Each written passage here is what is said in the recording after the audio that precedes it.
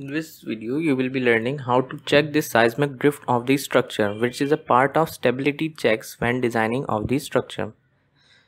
So what is drift? There are four types of drift. Number one is global drift, which is the displacement of top story with respect to foundations.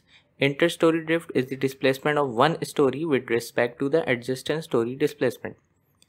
While the global drift ratio is the displacement of top story with respect to foundation and the building height. Interstory drift ratio is the ratio of displacement of one story adjacent to the story displacement divided by the elevation between the story. Now we have to check the seismic drift on the given scenario.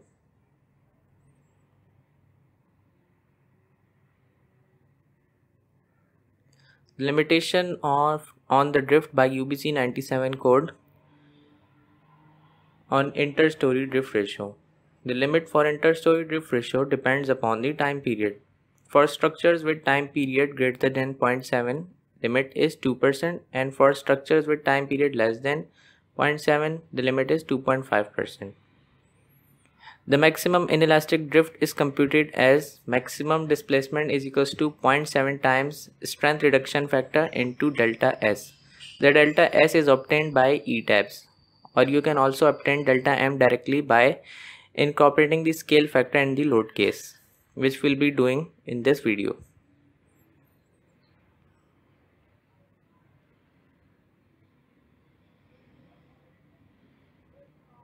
So now I've already modeled the structure and applied the rigid diaphragms to the structure.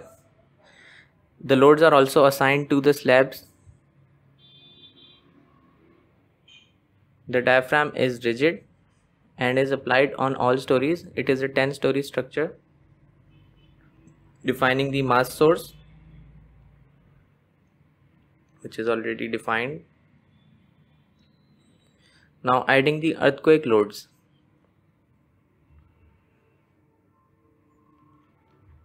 Using UBC 97.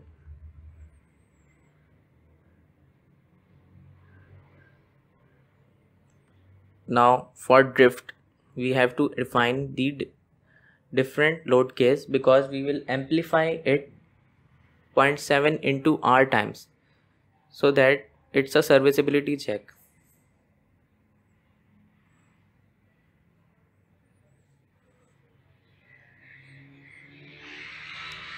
The values are taken from UBC 97, chapter number 16.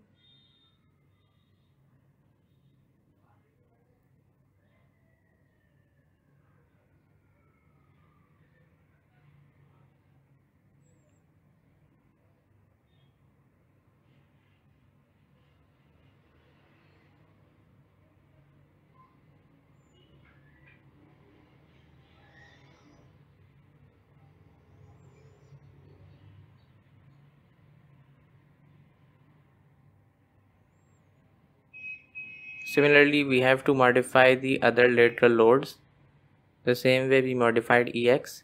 The load case EX and EY will be used in the design of the structure, while the load case EX drift and EY drift will only be used in the serviceability check.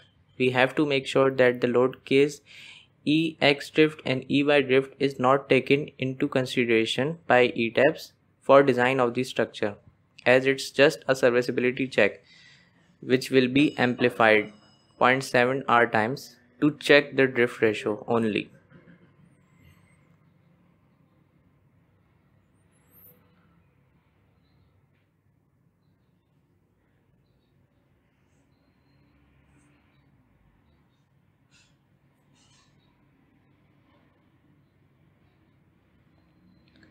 In order to make sure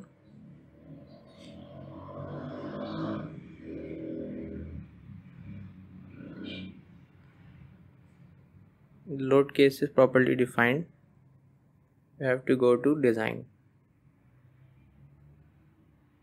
Now in order to make sure that the earthquake drift load case is not incorporated in the design, you have to go to design option and go to other, so that it's not incorporated in combinations, and the value of scale factor is taken as 0.7 into R, that is strength reduction factor. Since base shear was reduced by R, so we will design on EX and EY case. But now we have to amplify the base shear again so that the drift is checked on the actual force,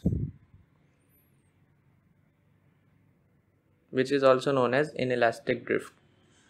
Now we will be adding default combinations and also check whether Etabs has taken the drift cases or not.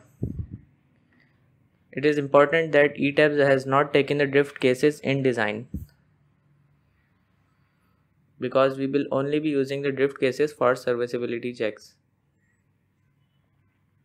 Now run the model.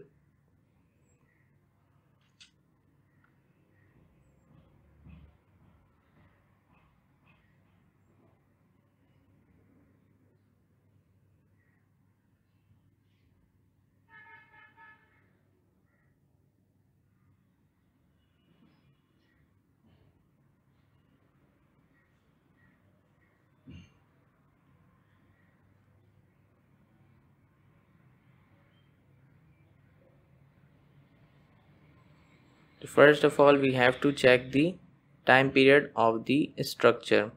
The time period of the structure is as shown on the first mode.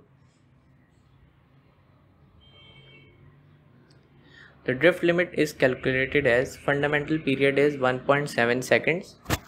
Since time period is greater than 0.7 seconds, then the limit on the ratio is 0.02 or 2%.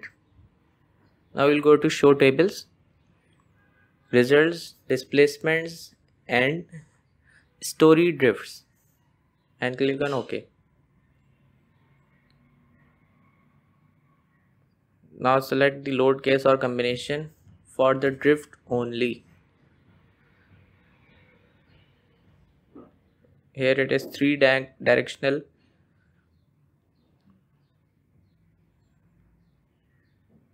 Also select drift Y cases.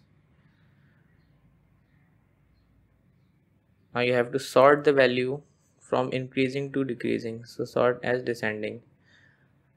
Now the maximum drift we are getting is less than the limit, so the drift of the building is controlled. If the drift was exceeding the limit, then we have to revise the dimensions or the stiffness of the structural lateral force resisting system. Thank you for watching.